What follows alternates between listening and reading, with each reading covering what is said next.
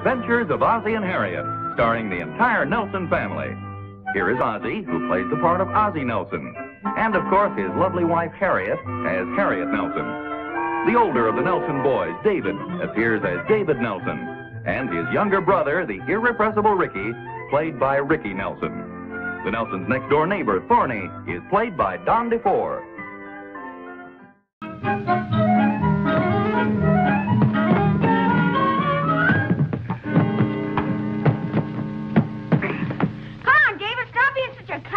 What are you talking about? Let me hit you once in a while. What do you think, I'm crazy or something? You're supposed to be my sparring partner, aren't you? So what? The sparring partner's supposed to let the other guy hit him. That's what a sparring partner's for. You're thinking of a punching bag. Come on, David. Let me just hit you one good sock on the chin. I will not. What a chicken. Let me hit you in the stomach. Come on, you want to box or don't you? All I'm doing is block, and I promised I wouldn't hit you. What more do you want? Just one short jab on the nose. I promise I won't draw blood.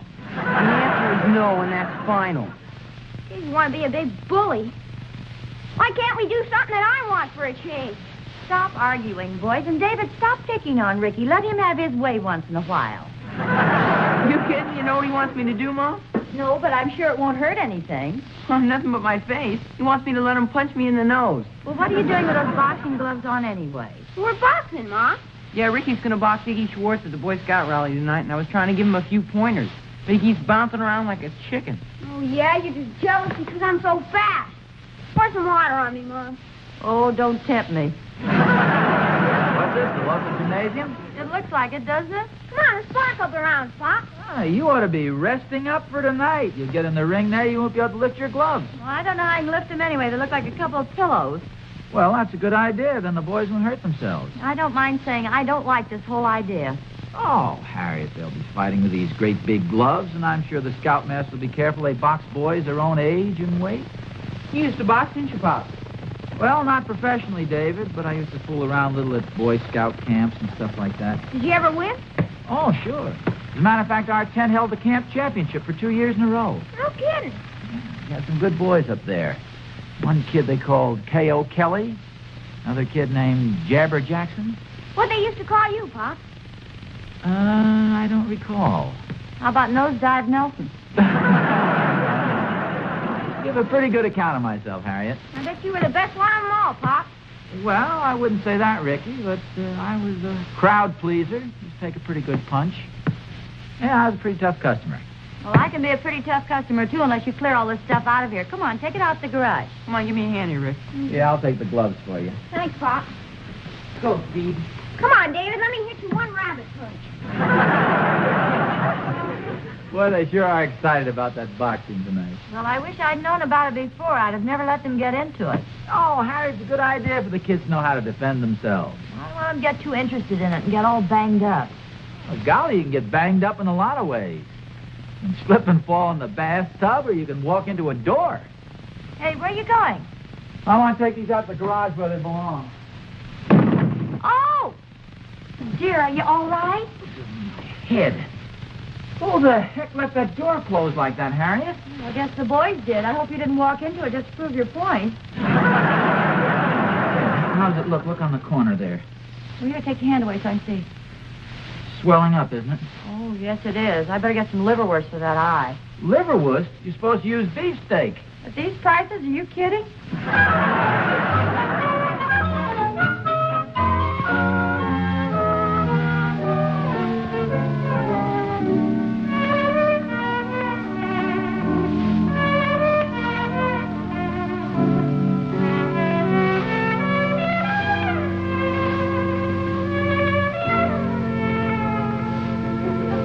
Bother you? Oh, I don't know, it might be my imagination, but it seems to me to be swelling up a little there. Do you think so? Oh, goodness, yes. And is it discoloring just a little bit? Looks like a sunset on the Taj Mahal. Yeah, I guess I must have banged into that door a little harder than I thought at first. Nobody's going to believe this, you know. Well, who left the boxing gloves here?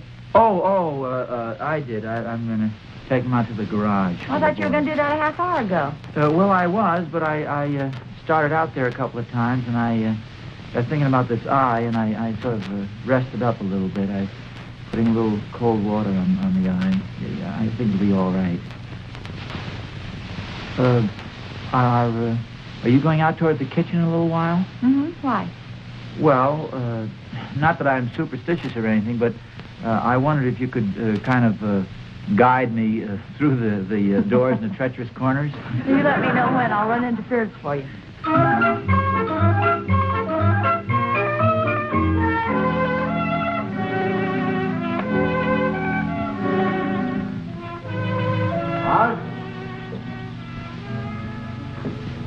Hey, Hans.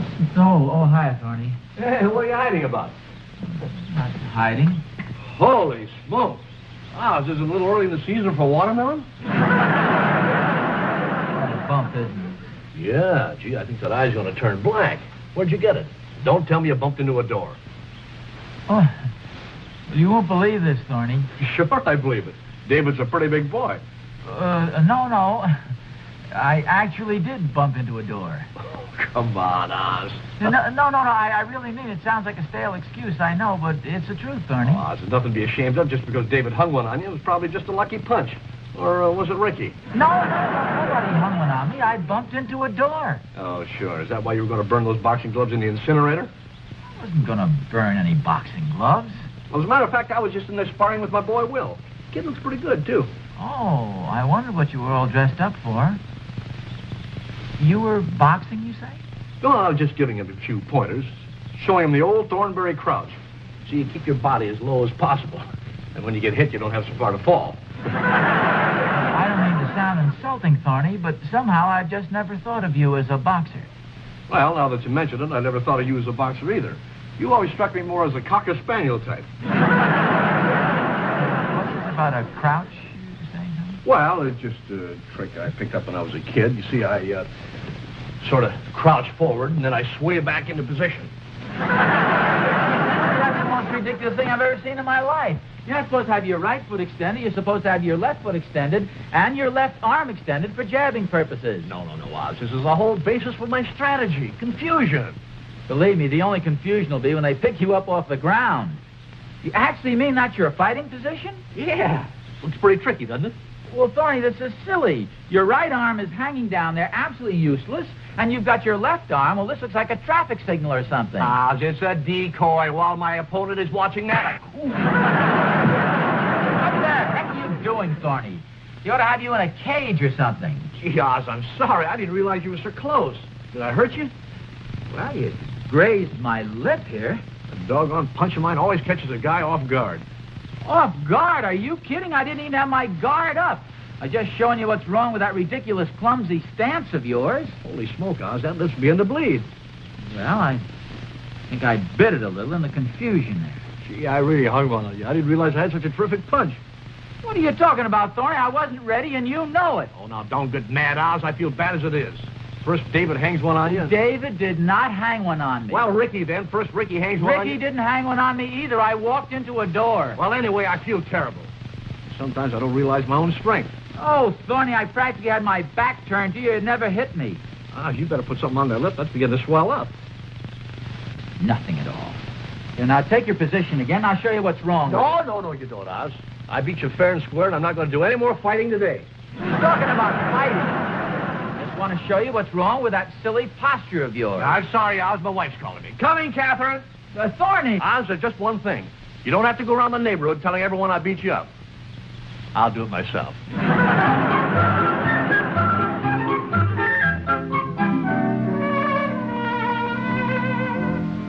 Ozzie, for goodness sakes, your lip is swollen up like a balloon. It's nothing at all. You ought to be more careful, dear. Which door did you bump into this time? The one in the garage? No. I didn't bump into any door. It was that clumsy Thornberry. I was outside trying to show him a few things about boxing, and all of a sudden he stumbled into me when I wasn't looking. I'd better get an ice bag. You had no right to box with him. Harriet, we weren't boxing. In the first place, you should see the way he boxes. I can see perfectly, and it's swollen up like a balloon. Yes, you said that a moment ago. Thorny had no right to hit you. Harriet, he didn't hit me. I tell you, we weren't boxing. My back was practically turned, and the man stumbled forward in that clumsy way of his and happened to hit me in the lip. He knows absolutely nothing about boxing. He's a menace to the neighborhood. Don't you think you better lie down for a while, dear? I feel fine, I tell you. Well, you look awful. I better get an ice bag. My eye bothers me more than my lip. Gee, what happened to you, Pop? I bumped into a door, David. Hey, your lip's all puffed up.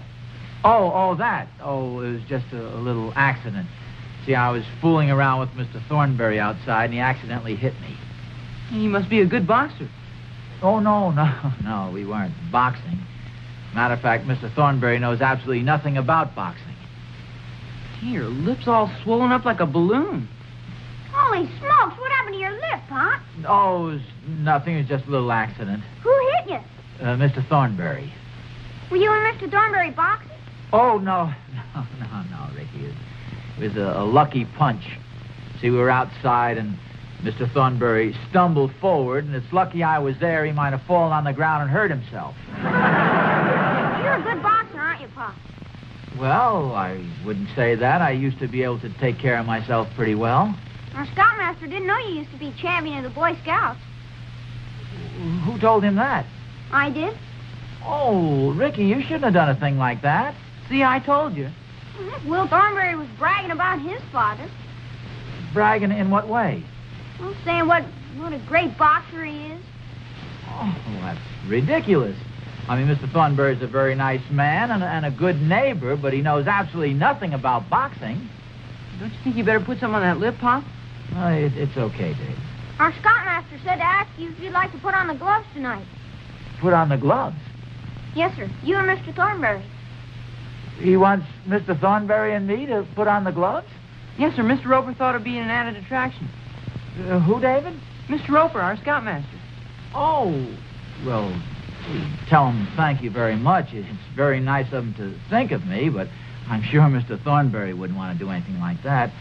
In fact, you better not even mention it to him. I wouldn't want to embarrass the poor man. Oh, we already asked him, Pop. David, you shouldn't have done that. What excuse did he give? Oh, he said he'd be happy to do it. It's absolutely ridiculous. I mean, the poor man doesn't even know how to hold his hands up or how to stand or anything. Come on, Pop, what do you say? Will you do it? Well... Oh, boy, I knew you would, Pop. I'll go Wait for me, David. Here's your ice bag, dear. What's all the excitement? The boys have got some idea that they'd like to have Thorny and me put on a boxing exhibition over at the Scout rally tonight. That is, unless you'd rather I wouldn't. Well, it's entirely up to you, dear. At least if you get hit by a person, you'll be able to fight back. Yes, I know, but Thorny is so clumsy, you know. I'd hate to have him hurt himself. Not only that, when a person doesn't know anything about boxing, his awkwardness makes the other person look ridiculous, too. Well, here, you better put this ice bag on your lips. Hey, you know, this might be a good idea. Instead of my putting on this exhibition with Thorny, why don't Ricky and I put on sort of a comedy exhibition? You know, I put on a pair of long flannel underwear, and I put some padding in my stomach, and he keeps hitting me in the stomach. I don't know, dear. I think the boys would rather see you box with Thorny. The only thing, though, that the man is so clumsy, Harriet. So awkward, he knows absolutely nothing about boxing. You want to see the way he stands. He puts his right foot out like this, and then he has his left arm that he extends like a crowbar. And he hangs his right arm down by his side. And he moves this one up and down like that. It's through like that. It's the silliest.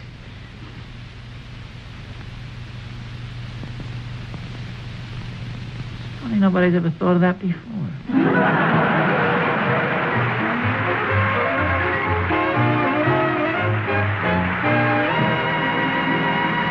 Ozzie and Harriet will be back in just a moment. Hot weather ahead. Quitting time for many a tired old refrigerator. And once it quits running, an old refrigerator shrinks in value to practically nothing at all. If you have an old refrigerator, trade it in now, before hot weather sets in, on a new Hot Point Superstore refrigerator like this. A terrific value at just $289.95, less the allowance on your old refrigerator. Yet, look at the work-saving features you get. Real deluxe features, such as these 3 handy door shelves, plus a full-width freezer that holds up to 38 pounds of frozen food and has Hot Point's ingenious new lift-to-cube ice trays. See? You can lift out a single cube at a time and not disturb the others. And say, you ever want to chill bottled drinks in a hurry? Look here. Room for almost half a case or a week's supply of meat.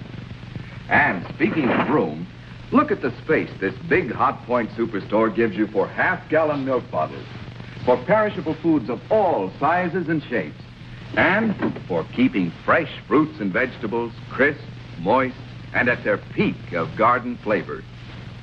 So why take chances on your old refrigerator breaking down this summer?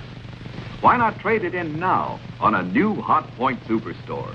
Yours for this low price, minus your trade-in allowance at your nearby Hot Point dealers. Look for his name and address in your classified phone book. And always look to Hot Point for the finest first.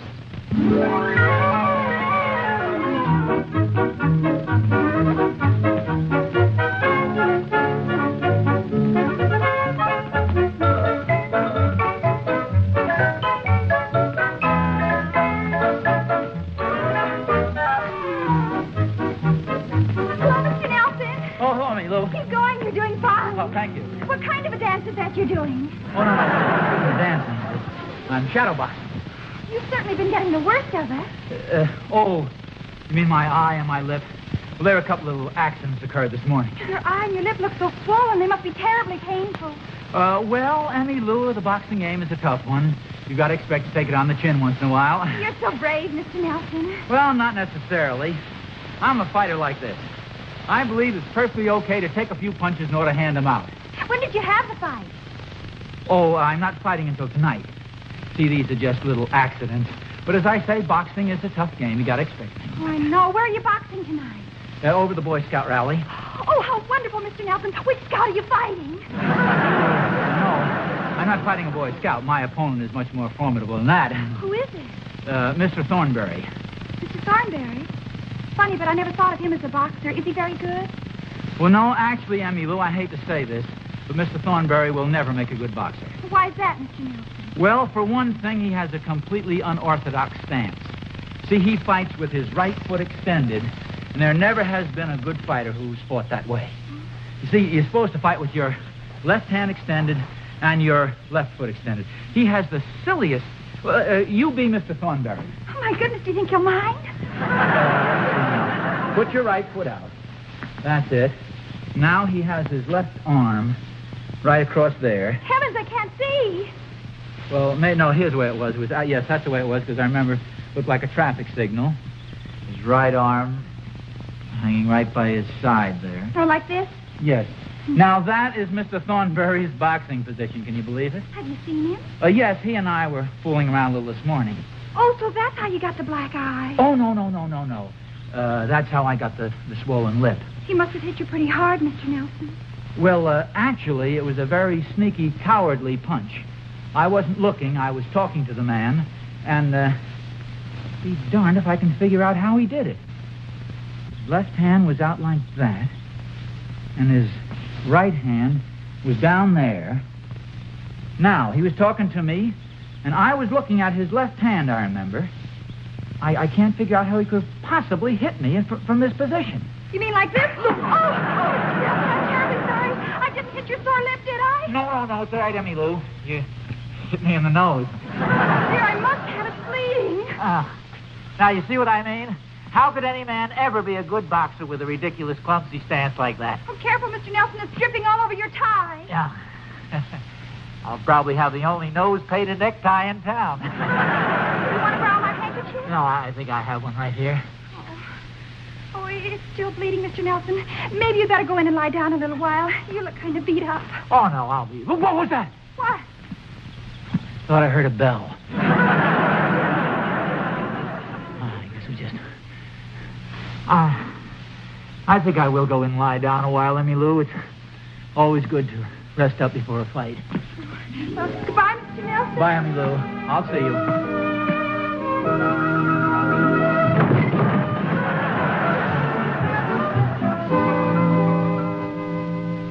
Harry, do you know where the evening paper is? Mm-hmm. It's right over there on the table. For goodness sakes, what happened to your nose? It's all swollen up. Well, don't get excited about these little things. I just fooling around outside. There was a lucky punch. Well, Thorny does all this to you before the fight. What is he going to do tonight? Thorny, for goodness sakes, Harriet, that's a laugh. You must have a fine idea of my boxing ability.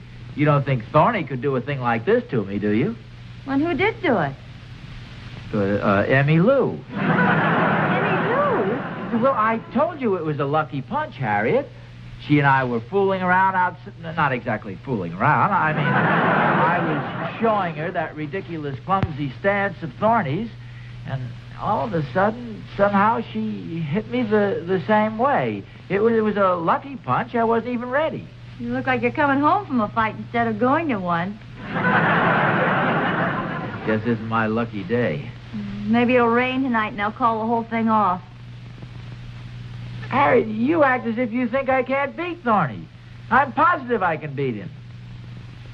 Just not sure. If you ask me, I think the smart thing to do would be to chicken out. Chicken out? Harriet, I've never chickened out of anything yet, and I'm not going to start in now. All right, never mind, dear. You'll feel better after dinner. What are we having for dinner? Your favorite meal. Oh. What is that? Chicken. Harriet, please. Come in, Thorny. Oh, hi, Thorny. Holy smoke, Oz. What happened to you? Oh. Boy, that punch I gave you sure must have covered a lot of territory. Hiya, Thorny. How about staying for dinner? No, thanks, Harriet. Just finished. However, I could be talked into a small portion of dessert. All right, I'll take you up on that. Dessert? What about the fight? Oh, well, if I'm going to have to fight for it, never mind. How about a cigar? Oh, well, no, you shouldn't smoke, Thorny. For goodness sakes, think what it'll do to your wind. You'll get into the ring tonight and you won't be able to... Yeah, here, Thorny. When you finish with that one, have one of mine. Yeah, thanks. Thorny, I'm not going to take advantage of you. Don't you realize what a big, heavy dinner and that smoking is going to do to your speed? Well, who needs speed? Well, when you get into the ring tonight, you want to move around a little. Oh, not me. I'm going to take it easy. I don't have to move around. Well, you're pretty darn confident. You're liable to run into a little trouble. I don't think so. What's difficult about putting on the boys' gloves with them? Putting on the boys' gloves? Hey, wait a minute. Maybe Ricky forgot to tell you.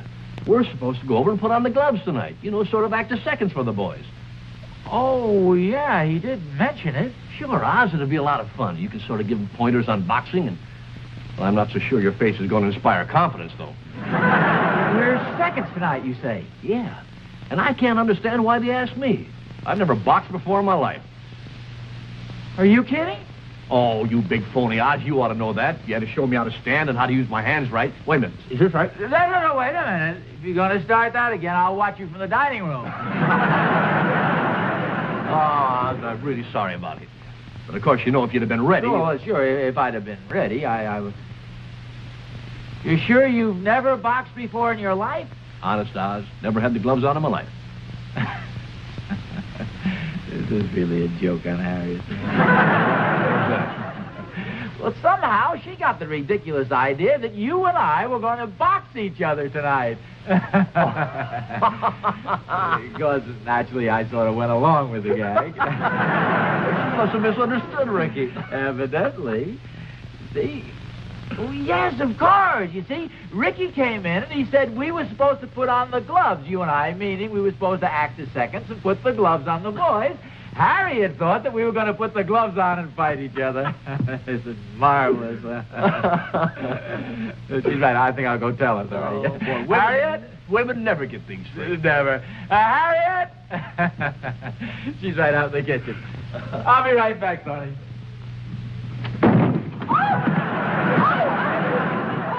Harriet, retire to a neutral corner. I'm sorry. I was on the other side in the kitchen, and you were on the way. That's all right, Harry. I'm okay. Are you sure? Oh, yes, I'm fine. Harriet, Yes, dear. I know when I'm licked. Throw in the dish towel.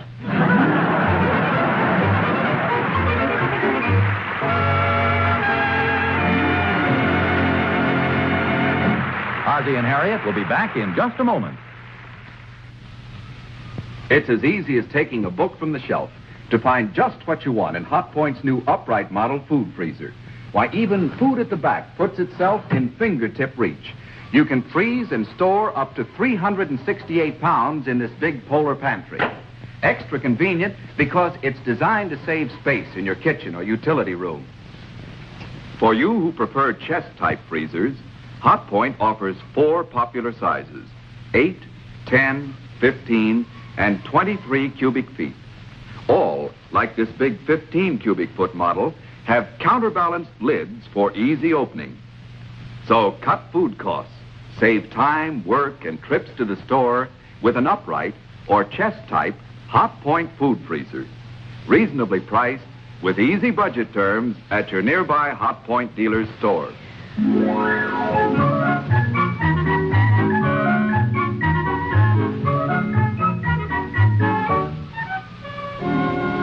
Light in your eyes? No, it's fine. Doesn't bother me at all. I just want to finish this chapter. That's okay. Go ahead, you keep reading. Is your lip bothering you? No. I think most of the swelling has gone down. You're sure the boys didn't get hurt tonight? No. All the kids had a wonderful time. They had those big gloves on, you know. In fact, they've decided to have another big rally next month. You mean to say they're going to have boxing every month? Oh, no. Don't get excited. Oh, no, not boxing. They're going to have different entertainment each month. Not boxing all the time. Certainly hope not. They'll have all the kids in the neighborhood punch drunk. What are they going to have next month? Wrestling. Fine. Yeah, it'll be a lot of fun. Did I ever tell you I did quite a bit of wrestling myself up at scout camp when I was a kid? Ozzie. No, I did really. Come on, gorgeous. Close your other eye and let's go to sleep.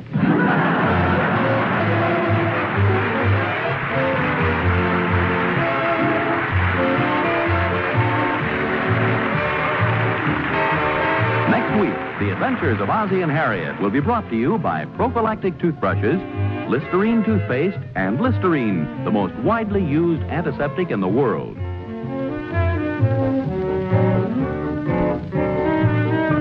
The part of Emmy Lou was played by Janet Waldo. Don't forget that a completely different episode of The Adventures of Ozzie and Harriet is heard every Friday night on radio. Consult your newspaper for time and radio station.